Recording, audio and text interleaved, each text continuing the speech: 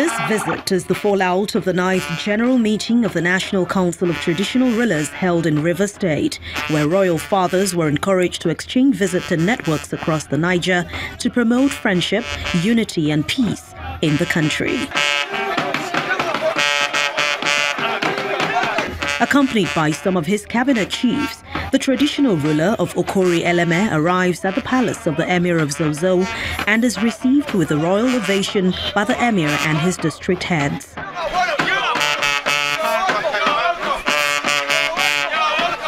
In line with the tradition of the palace, prayers are offered for the unity of the country. A firm believer in the unity and rapid development of Nigeria, Chief Apollos Chu tells his host the purpose of his visit. I believe in one unity of this country.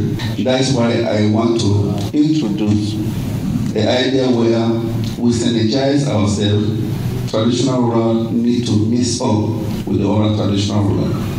On his part, the Emir of Zazzau describes the visit of his counterpart as a step in the right direction. We feel highly grateful by your visit. Traditional rulers should do everything humanly possible to promote unity through visit of this kind. So your visit is it's just like the way and manner we had discussed at the National Meeting of Traditional Rulers.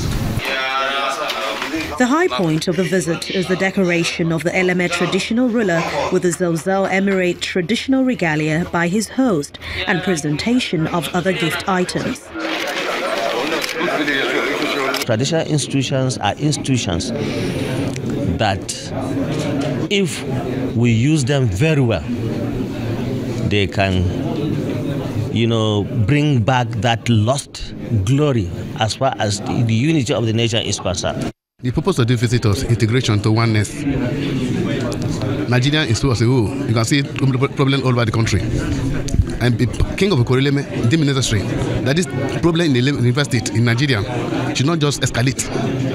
Avenue of making sure you reconcile to become one. Because if we are one, this violence will not take place. So we want to place a coordinated to go together so that there be peace, unity. Where there's peace, there's unity, there's progress. Without peace, no unity.